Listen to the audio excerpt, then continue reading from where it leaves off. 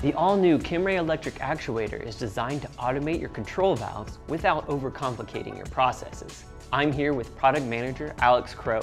Alex, tell us a little more about how our actuator does this. Yeah, so the actuator uses the same 4 bolts as you would see our pneumatic top works.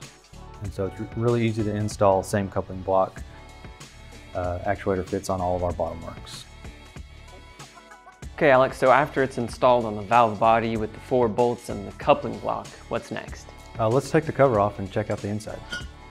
So on the board itself, there's an OLED screen on there. It helps when you're installing this in the daylight. You can see it really well.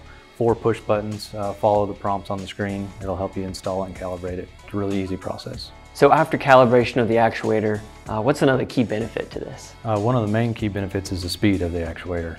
We're looking at 1/2 inch per second. It beats our pneumatic speeds, especially when you get to the bigger sizes. We almost double the speed on our pneumatic actuators. So the 1/2 inch per second is factory set, but it's all changeable on the screen.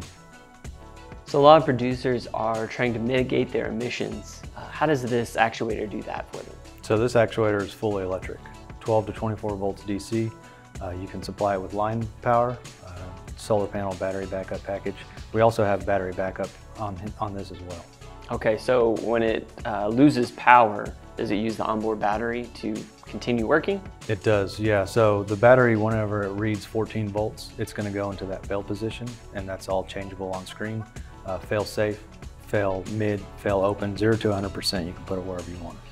So after you bring in your power to the actuator, what communication types does it use? It uses Modbus. So if you have RS-485 on site, you can hook the wires up to it, read from what it's doing live. You can write to it, change any of the parameters on site. Okay, and what about 4 to 20?